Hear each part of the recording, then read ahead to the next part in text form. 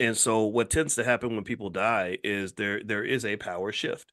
Like right Mhm. now, for example, nationally, there is the largest wealth shift in American history into the hands of women, actually, because their husbands, the boomer husbands, are all dying because men, we don't Wow. take care of ourselves. Yeah, and so women are going to be richer than they've ever been. And then after the women start to pass, the Gen Xers are going to have trillions of dollars in wealth passed on to them. So these, when people die, things change. Um, one of my friends had a girlfriend whose dad was, he was a 52-year-old player, and so he had some money. He stayed in shape, so he had this young girlfriend about 32 years old. He paid all the bills, took good care of her, and all that stuff. And but the girlfriend, for obvious reasons, didn't appreciate, her dad dating a girl that was the same age as her.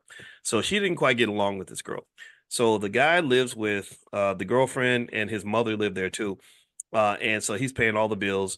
Well, one day he finds out that did they say age ain't nothing but a number, but it's a very important number because because he had a stroke, and so he had this stroke and he goes into a coma. So the mother and the girlfriend was stuck with this dilemma. But how do we get the bills paid? 'Cause the money's all in his bank account. So they did what he probably wouldn't have had a problem with them doing this, but they took the cell phone and they used the face scan to get into his Oh, bank account. Yeah, yeah, and they transferred over the money so they could pay the bills. So now you committed a federal crime pretty much. And so they're paying the bills and he's in the hospital. They're hoping he gets better. He doesn't get better, he dies. Suddenly, that's when the state steps in. And so the daughter suddenly, it was here's the thing, in his because he had no will, no trust, no nothing, guess who inherited all of his stuff? I'm The hoping the daughter daughter. Okay. the daughter who hated the girlfriend's guts. So suddenly she owns the house. She owns Get all out. all the money in the bank. All right, she sends the sheriff, get them out of here, right? Grandma too. Like I don't know if she Ooh, evicted grandma grandma. too. Yeah, right. She's like, y'all got to leave. They go do a forensic investigation. Like, wait a minute, who took $70,000 out of the bank account? Oh, now you're a criminal, and I can get you arrested. And it got messy. And the thing is, we know that her father probably wouldn't have wanted all this to happen.